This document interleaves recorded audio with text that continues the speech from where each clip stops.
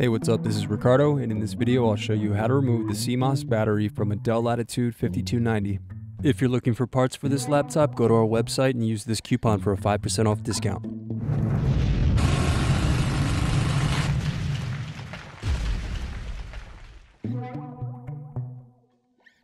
First, remove screws to loosen and then pry apart bottom base.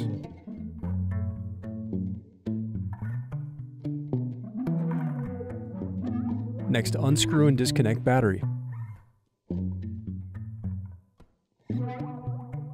Then disconnect and remove CMOS battery. Thanks for watching. Don't forget to like and subscribe if you enjoyed this video. And if you need more, check out this playlist to watch other tutorials for your laptop. You can also click here to find parts for your laptop at partspeople.com.